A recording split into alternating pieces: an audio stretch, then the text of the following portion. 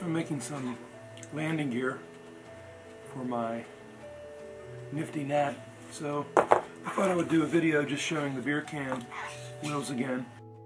I have that in another video. I don't really show a lot of detail on how I make them, so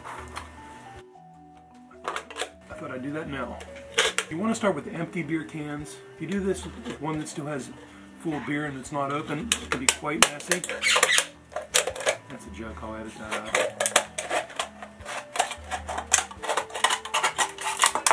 First cutting them out just roughly. These are very sharp. Trust me.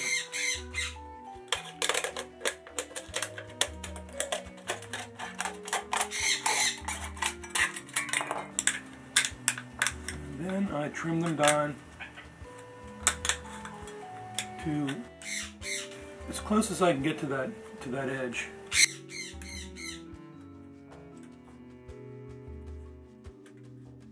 I've made a few improvements to these since the first ones I made too in the process that make them a lot easier to make and a lot better. You can also use other types of aluminum cans. There are some soda cans and energy drink cans that are different thicknesses and sizes. You need to find the center, and there's a couple ways of doing that, and I find the easiest is just to take something like a washer or anything you have round that you know is perfectly round that has a hole in it. Take a small punch.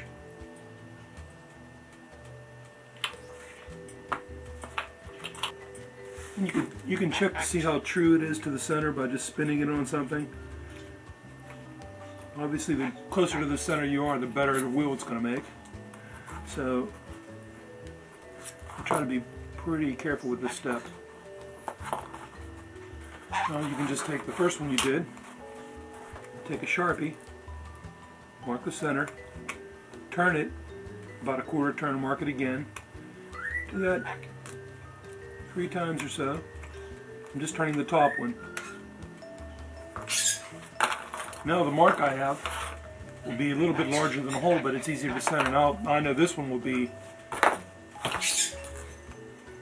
a lot closer to the true center. When I have one that I know is really good, I'm going to take this one and set it aside in a little baggie or something because it speeds up the process next time I need to make wheels. Now I can just finish them off real quick. If you're a little nervous about doing it like this, you can use a drill press too. That's how I did the first couple that I did. Because again, this edge can be extremely sharp. The foam I'm using for these wheels that I've been using is this EPP. It's actually 3 layers thick. It's packing material. Just take your can bottom and use it like a cookie cutter. And kind of important to this is that you make sure that you cut the entire way around, because if you hold it a little crooked, it's only going to cut in one side. So I kind of purposely tilt it all the way around. It's only going to go so far down in because it's going to hit the bottom here.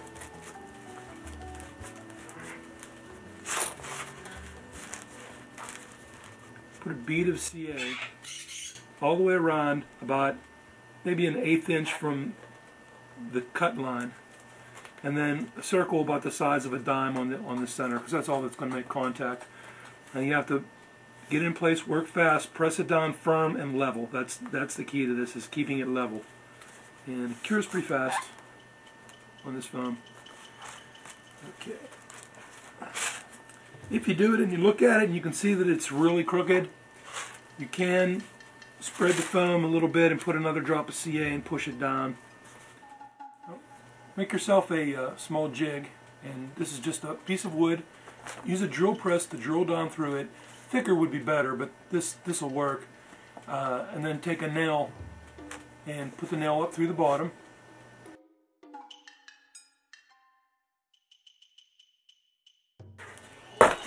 Down. Make sure it's all the way flat against the wood surface. Take your top, your other side of your wheel, Now, with a cookie cutter down on, and then just CA it on just like you did to the first side. And hold it nice and firm and level as you can get it.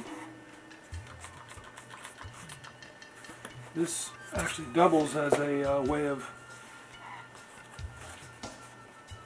marking off your foam.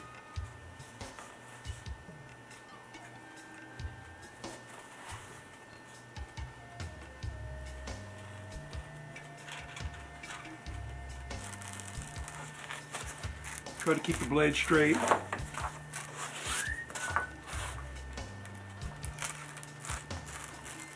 This is 3/4 inch outside diameter split loom.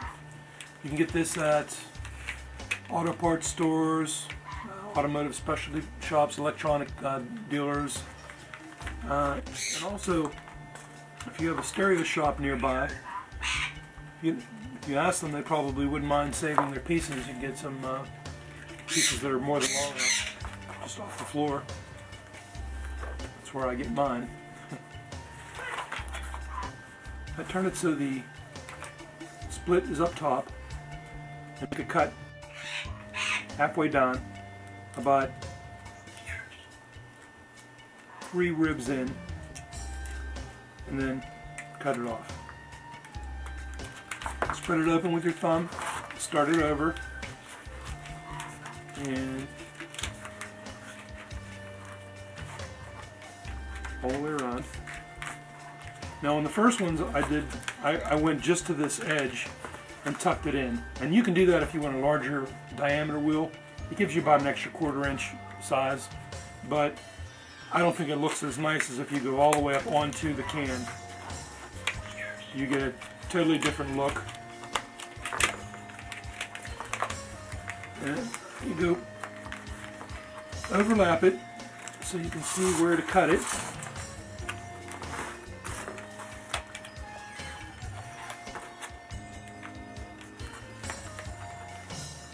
And I usually start by making them a rib or two bigger than they need to be, as you could always trim it down.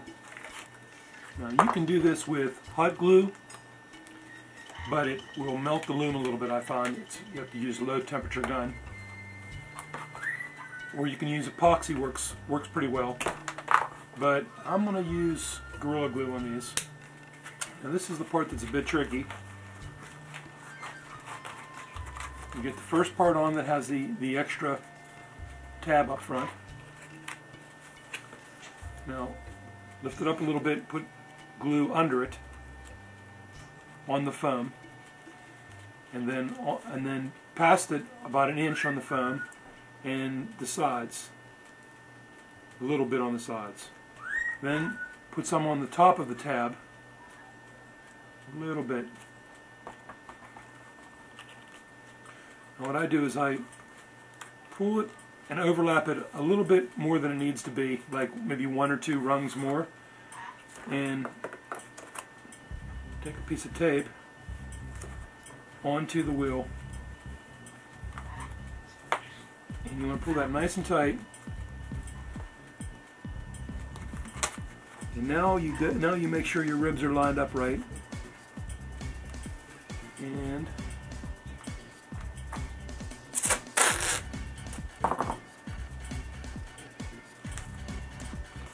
this way. There you go. Take rubbing alcohol and a piece of paper towel, and you can clean off the ink that's stamped on the bottom. They have a date or whatever number on the bottom of the can, and that'll come off, and this can will actually shine up really nice. Using acorn nuts to hold them on to the bolts in my homemade landing gear, with nylon washers on both sides. And one of the nice things about these wheels too is that because they're so deep dish, your inside of your landing gear, your axle is actually hidden deep inside, you can see, and gives a real nice look.